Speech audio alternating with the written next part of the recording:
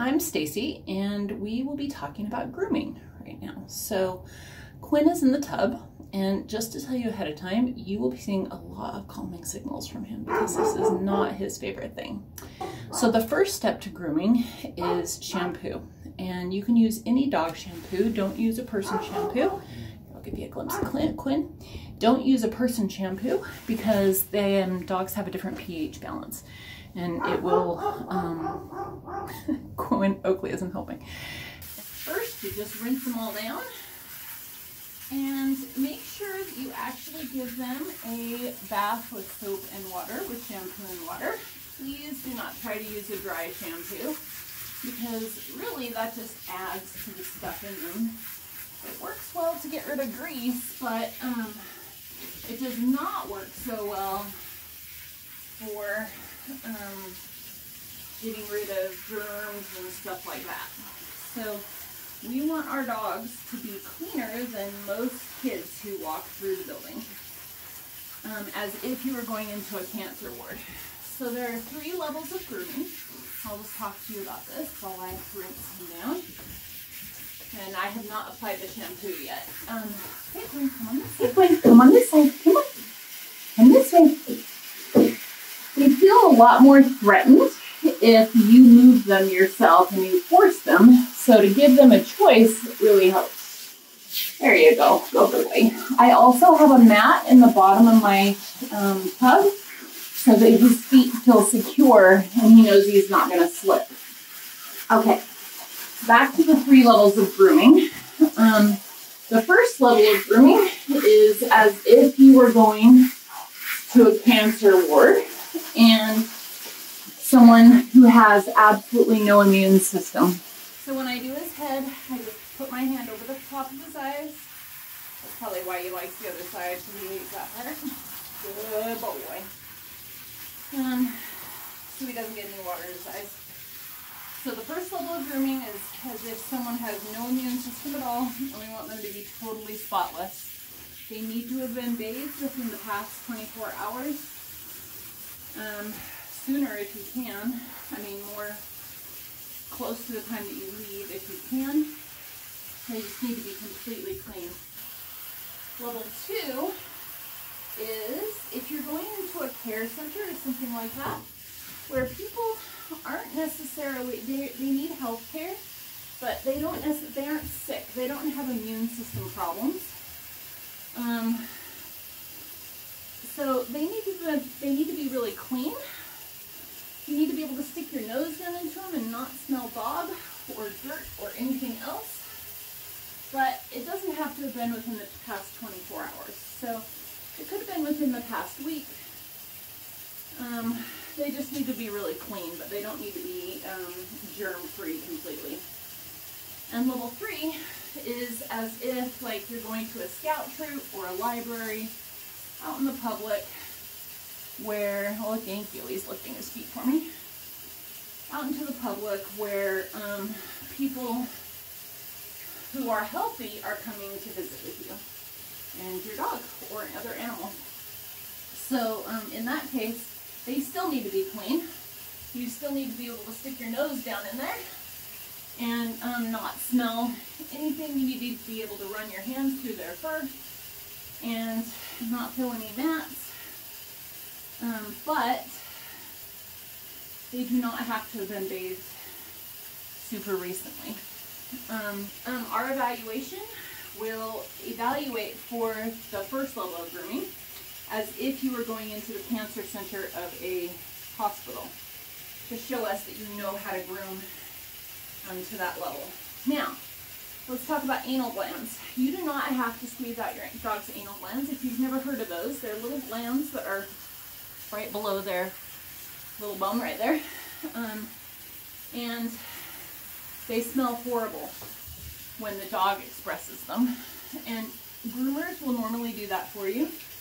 I used to not express them, and then Quinn, bless his heart, expressed them on a hospital bed once, and it was awful. I was so glad I had a sheet underneath this, but he expressed them on the hospital bed, and that's the last time I did not express them for him, because that way I can choose where they're expressed.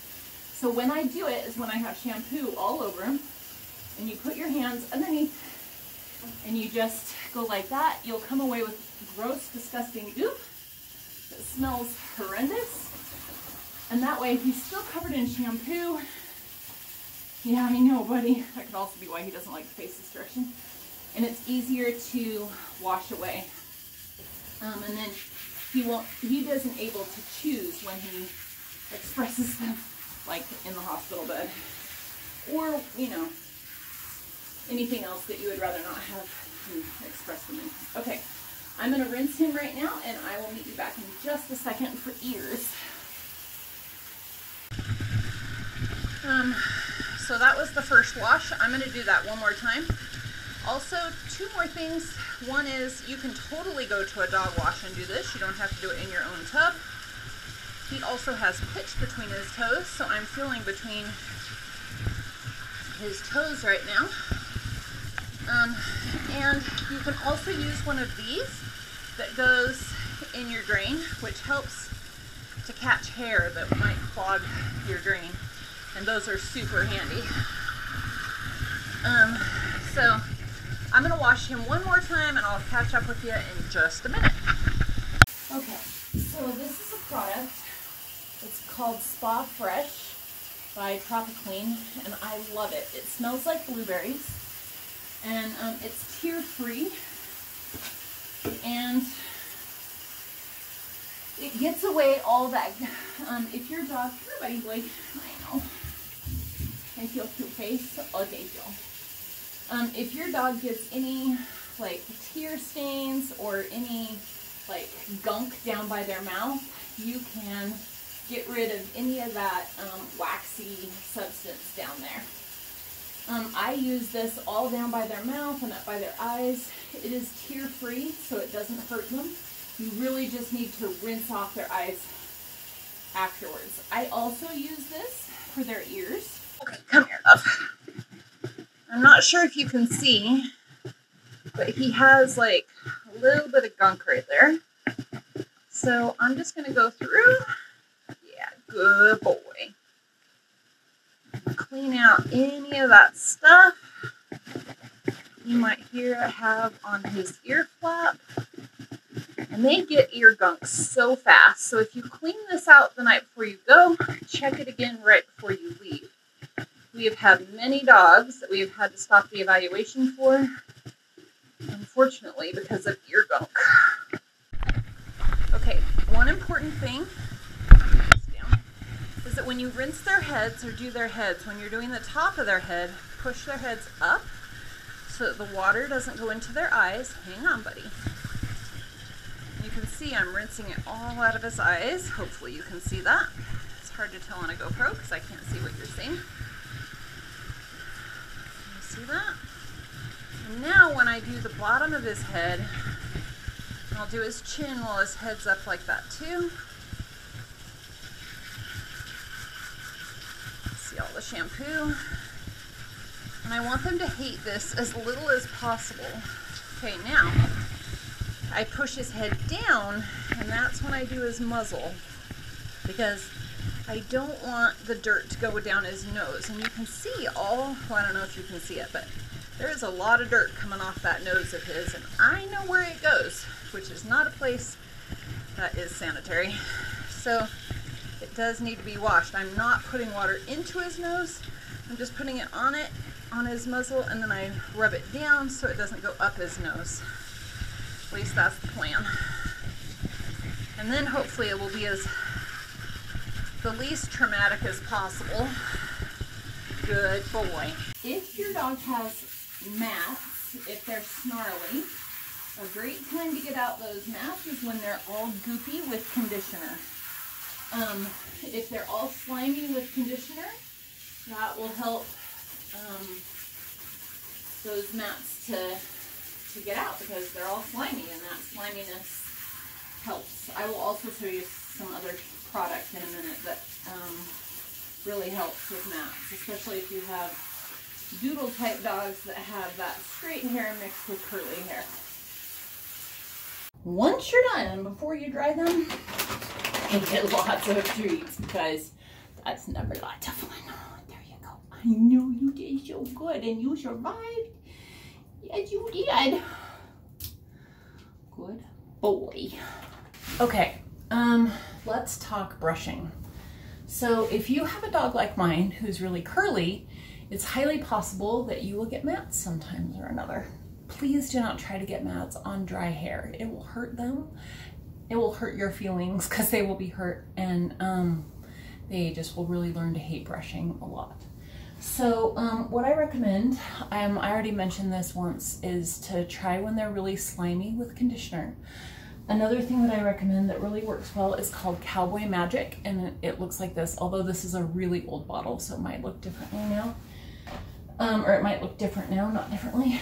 And the other thing that I love is called Crown Royal, not the drink, sorry. It looks like this, and it's Crown Royal number 3, and it works amazingly well. It's really, really highly concentrated, so you put it in a spray bottle, about this much of the product, and then the rest of it with water, and then you can just spray it on them. So I almost never brush my dogs without some sort of grooming spray, because it helps. It has a little bit of silicone in it, and it helps the brush go through it easier, and your dog will like brushing a lot better, and they won't fight you when you try to brush them. You can also see, I'm just going to point out, his head is down, his tail is down. Grooming is not his favorite thing. This right here is also part of a vet clip because he had an IV last week. He was at the vet for a little bit, but he's fine now. So I'm just going to show you the different kinds of brushes. These are called slicker brushes. They work really well for dogs with curly hair. This one, let's see if it'll zoom, if it'll work, if it'll get those. Those right there are kind of short bristles. This one right here is like the mother of all the slicker brushes. It's the Coral Pink Slicker Brush, Chris Christensen, and it is the bomb. It will totally work, and it gets through long hair that otherwise most brushes won't get through, and it will be your friend. Every mat needs to be out. There can't be any mats behind the ears, under the collars, in the armpits, anywhere. So that's why I tell you about all these things. So I'm gonna brush him out right now, and it will take a while, so I'm not gonna make you sit here with us. So I'll start, and then I'm gonna turn the video off so you don't have to hang out here with us. Whoops. Let's make that a little better spray. There we go. So I spray him down. There we go. And I force dry him, which gets out a lot of mats already. Whoops, wrong one. That's an old one. My favorite is this Coral Pink one. And I just see how quickly that just goes right on through. And he will, I can hear it kind of.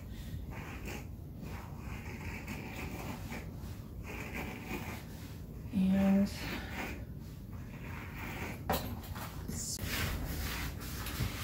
these combs have two sides to them. One of the tines are further apart, and the other one is close together. The one that's close together should be able to go through every part of their hair.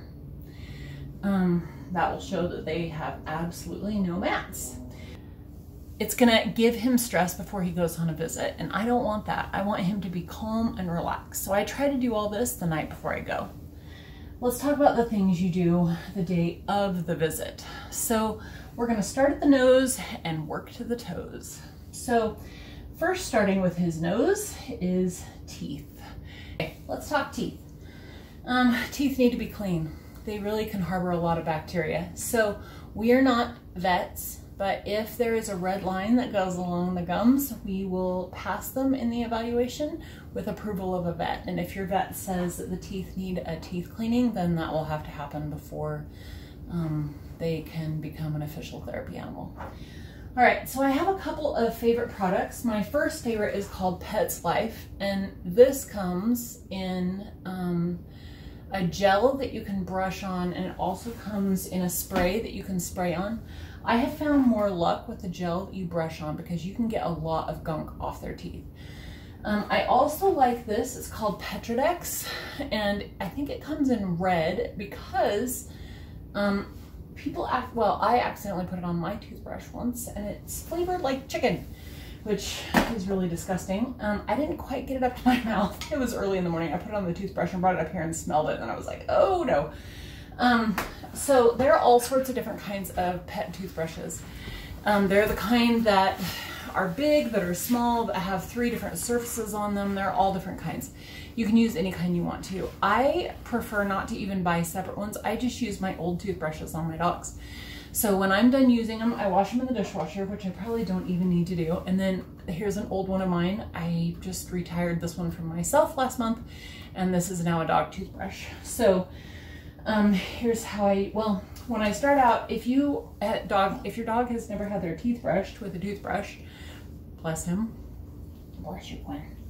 If your dog has never had their teeth brushed with a toothbrush, don't go at them with a toothbrush because they're gonna think you're trying to kill them. Instead, start out with your finger. Just put a little bit of toothpaste on your finger and just go in, and they'll usually let you rub the toothpaste on their finger. Even that will do some good. This softens the tartar so that you can scrape it off with your thumbnail, or it will come off when they chew on bones or, like, I don't know, dental treats, whatever. The tartar just gets soft and comes off. Sorry. And this is enzymatic, so it just keeps working even after you're done brushing. It keeps working throughout the day. Okay, so I start out with my finger, and I just, once they're used to having me rub my finger with the toothpaste around it, then I go to a piece of gauze, and you can use a piece of medical gauze and just wrap it around your finger and smear that on their teeth. And if you can smear that on their teeth, that will do a good job. You'll be amazed at how much stuff you can get off their teeth with a piece of gauze. And you can just stop right there if you want to. You don't have to go any further. Excuse me, a lot of people like to use finger toothbrushes where you just insert your finger into the end of the toothbrush and then it just kind of stops right there. It has a little bristle brush on the end of it. You can put that in their teeth, in their mouth, and that works really well. I myself don't really like sticking my finger in their mouth. It's smelly. It just isn't my favorite thing to do. I'd rather use a real toothbrush.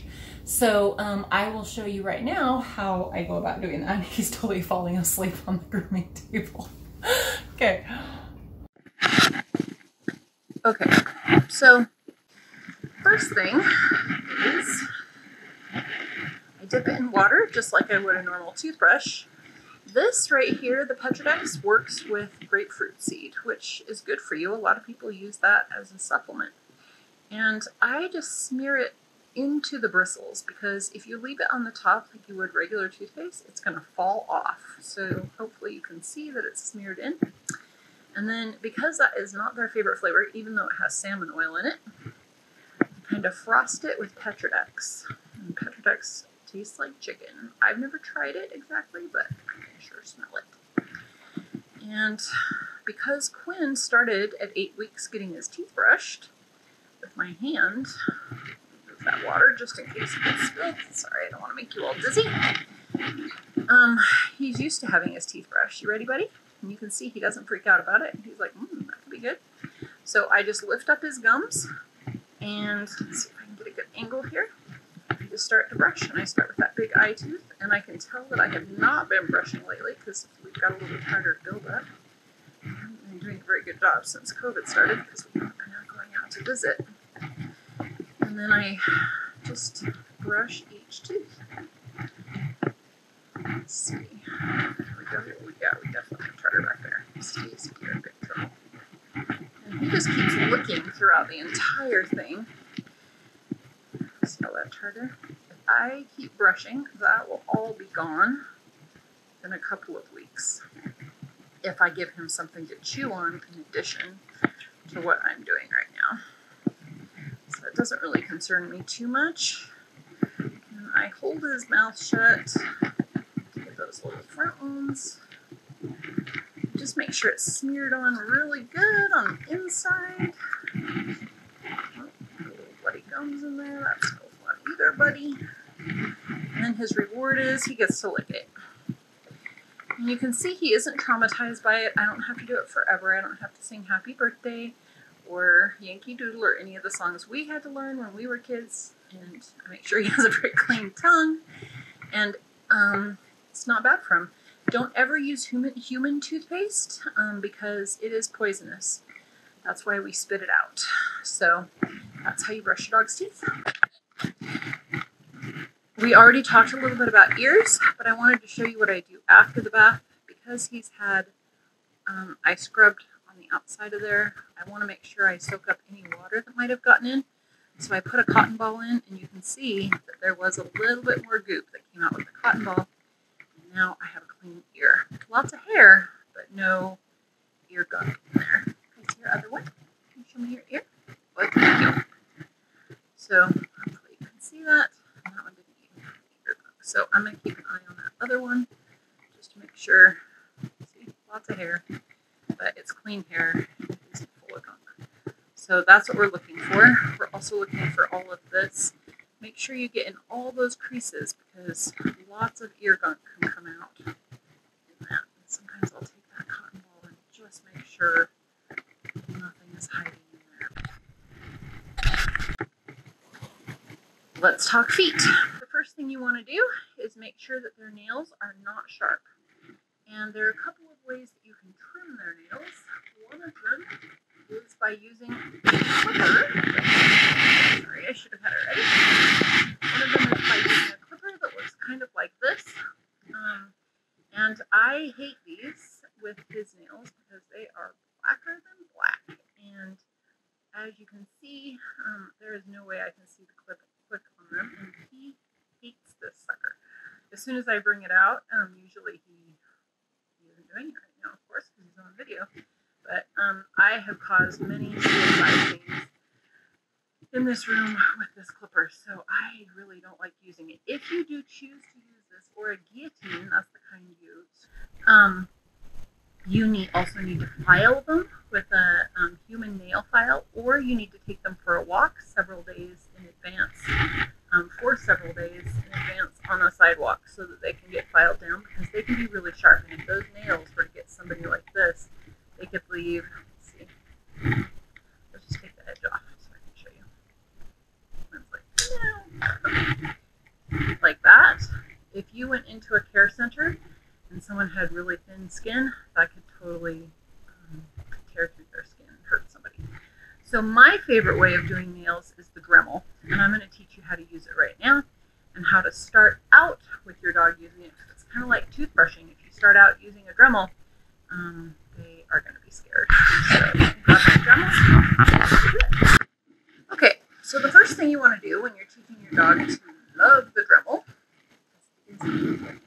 is you just leave the Dremel out. When your dog shows interest in the Dremel, like if they sees the treat in my hand, if your dog pays interest, yeah, good boy. If your dog shows any interest in the Dremel, you pay him for it with treats. See if that happens again. So Dremel's just sitting there. Oh, good job. And he learned how to do this when he was a tiny puppy, when he was like 8 or 9 weeks old. So the Dremel became this great thing. And yes, good boy. So he started doing this when he was tiny. And then after he would do it a couple times, I would put it up on the shelf and I'd be like, oh yeah, sorry, bummer, no more Dremel. I know, it's the best thing ever, but no more Dremel. Sucks, huh? I know. And then after a while, I would take it down. Can you sit? Come here, come sit. Here, come sit. Oh, thank you. I would take it down, but he only got treats if he touched it with his paw. Oh, good job. Yeah, that will get you a treat. Good job. So, just like a couple weeks later, good boy. You got it. Yeah. So now he's touching it with his paw. Good job. So the next thing I'm going to do is I'm going to turn it on, and now that he knows he's supposed to touch it with his paw, I'm going to turn it on, and I'm going to see if he'll touch it with it on. I know, you're doing all sorts of that, huh? Good job. So now it makes a noise, and it vibrates. And I'm still doing it on low. But, oh, very good. And this whole time, I've been guillotine clipping his nails, and he doesn't like it. Oh, yeah, you can't have the whole thing, silly. Whoops, that's huge. Okay, ready? Good boy. Okay, so if you clipper train, which I do, then you can do that as soon as he touches it. Good job. Okay, so the next step after he's really good at that, whoops, sorry, And I would put it right up where he can see it. So like half the day he's looking up there going, oh, please give me more treble. It's the best paying thing ever. So now I'm gonna pick up his foot and I'm gonna put it on there. So now I've taken away the choice and I'm holding it on for longer. Yeah, good job. Now I've taken away the choice and I'm holding his foot on there for a longer period of time. So that makes oh, he's still willing to do it though. Good boy. Very good. And if he can do that, I'll do it once, put it up on the shelf, be like, yeah, sorry, no more Dremel, bummer. And he's like, oh, that sucks. No more Dremel. That's my favorite thing ever. So then after a while, I take it down. Now I introduce this side. So this side, I'm just going to go like this, still on low, and I just go, yeah, good boy. Then I hold it. Okay, thank you. Thank you, Oakley. Thanks, buddy. So now I hold it for a little bit longer. Yeah, good boy. And I basically just, thanks, buddy. I basically do that until I've built up to doing the whole toe. Now I'm going to show you how to do the toe and what I'm looking for. Because if you just grind up the toe, you're going to hurt it. Because it gets hot because of the friction. So you want to just go, the rules are this. You only go for 3 seconds at a time. And then you pull it away, if that. And then, or you go to a different toe. And you don't go past the quick. And you can see the quick even on black nails. So I'm going to show you right now what that looks like. See that? So I have actually been using a mask since.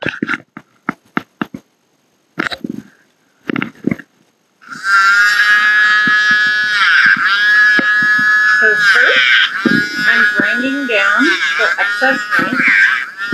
And what I'm looking for is that little white dot that's in the center of his foot, of his toenail. Can you see that little white dot right there? Right there. Keep going. You can see there's a little white dot there. Then I'm going to think of it like a pencil. I'm going to go around the pencil.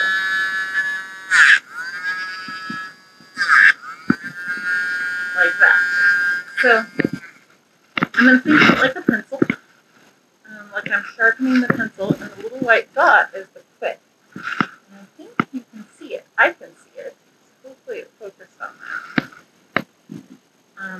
And I just do that to all of his nails. After each nail, you can give him a treat. Nobody. Although at this point, I do all of his nails. And, I do his whole foot and then give him a treat. So if you do that, his nails will stay short. Another important thing to remember about feet.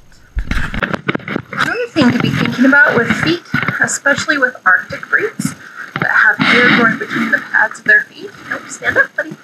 Have hair growing between the pads of their feet, is that this hair right here become excellent dust mops and germ collectors. So what you need to do with any of the breeds, unless you want to bring home germs, which right now is incredibly important and always has been, because we don't want to bring home MRSA or diarrhea or food leftovers or anything like that that is on the floor. COVID right now.